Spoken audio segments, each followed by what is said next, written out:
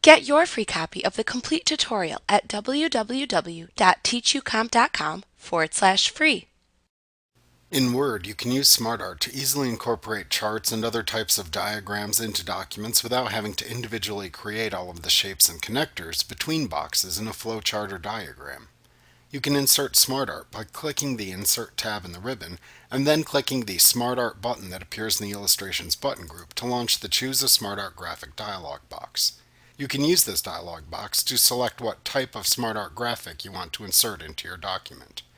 You can select a category listing from the left side of the dialog box to view its contents in the pane to the right. You can then click on a specific graphic shown in this list to read its name and how to use it in the far right pane within the dialog box. When you have the SmartArt graphic to insert selected, click the OK button to insert the SmartArt graphic into your document. You can insert text into your SmartArt by clicking on the individual shapes within the SmartArt graphic and then typing the text that you want to enter. Notice that when the SmartArt graphic is selected, you will see a new contextual tab appear within the ribbon. This is the SmartArt Tools contextual tab. Within it are the Design and Format tabs. You can use the buttons and commands within these two tabs to set the layout and appearance of your selected SmartArt. Note that there are multiple individually selectable shapes contained within a single piece of SmartArt.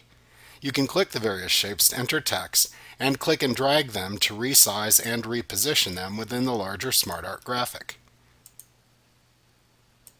Just like pictures, you can also change the text wrapping for a piece of SmartArt and then click and drag the large outer border of the SmartArt graphic to move the entire graphic without disturbing the placement of the elements inside the graphic.